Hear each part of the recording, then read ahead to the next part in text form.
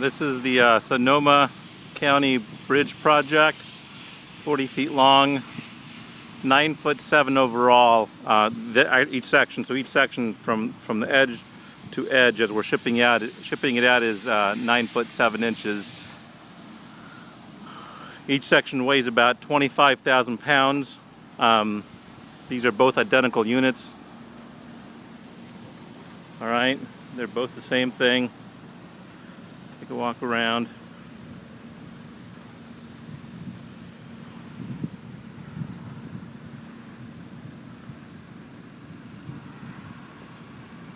Okay, so when we go to unload this, what we're going to want to do on this first one, so this is the second one that'll arrive. This one should arrive first.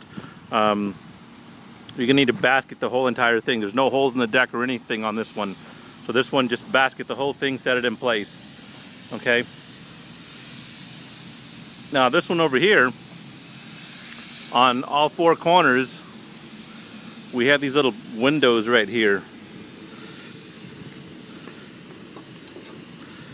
And underneath there is a cross member.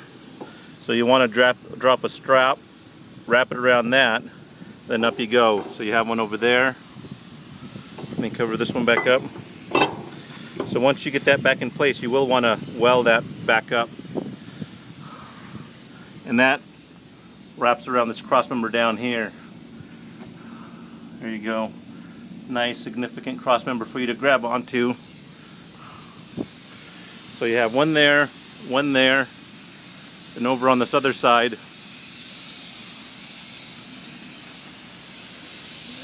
you'll have the same thing here. Hole there, and a window over there.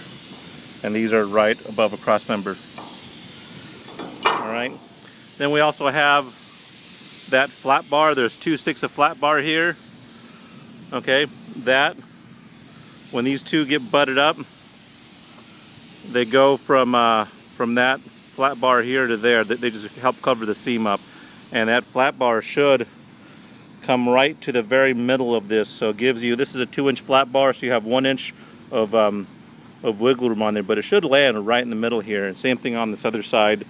So it should go right to the middle here. So if for some reason you can't get them perfect, you got all that room. So long as you get enough room, as long as that plate has enough room for a weld bead, we'll be fine. Okay, so anywhere on this is fine, so long as you get that proper weld bead. Okay, and that's all there is to it.